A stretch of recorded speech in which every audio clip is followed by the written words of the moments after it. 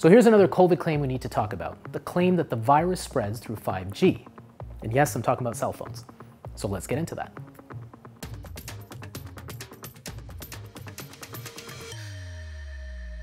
As you may know, the term 5G refers to fifth generation mobile technology.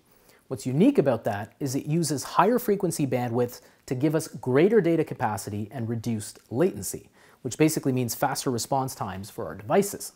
As it turns out, the rollout of 5G in many parts of the world has coincided with the timing of the COVID-19 pandemic. And as unintuitive as it seems, this has led some people to put two and two together and somehow blame the spread of the virus on this new technology. In fact, Wuhan was one of the first cities in China to trial 5G, and that's where COVID originated.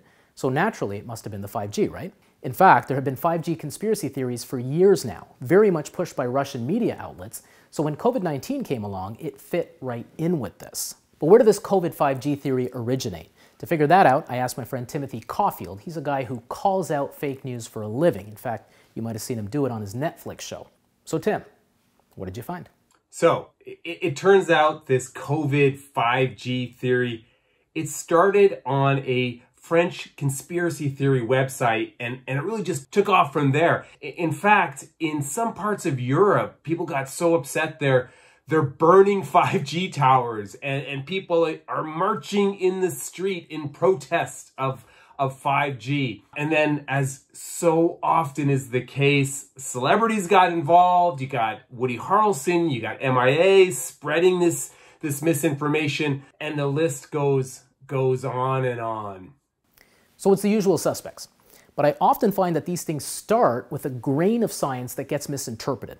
In fact, people often quote a paper from 2011 that suggested that bacterial DNA can generate electromagnetic signals. The problem is that not only is that finding disputed by other scientists, but more importantly, bacteria and viruses are completely different. And regardless, all of this ignores the fact that the virus is everywhere in the world, including in places with little or no 5G.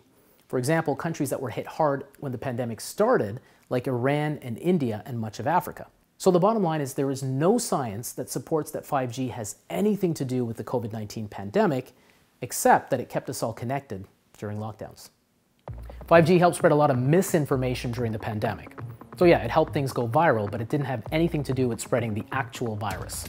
For more health and science info, subscribe to the feed. Tim? You still there?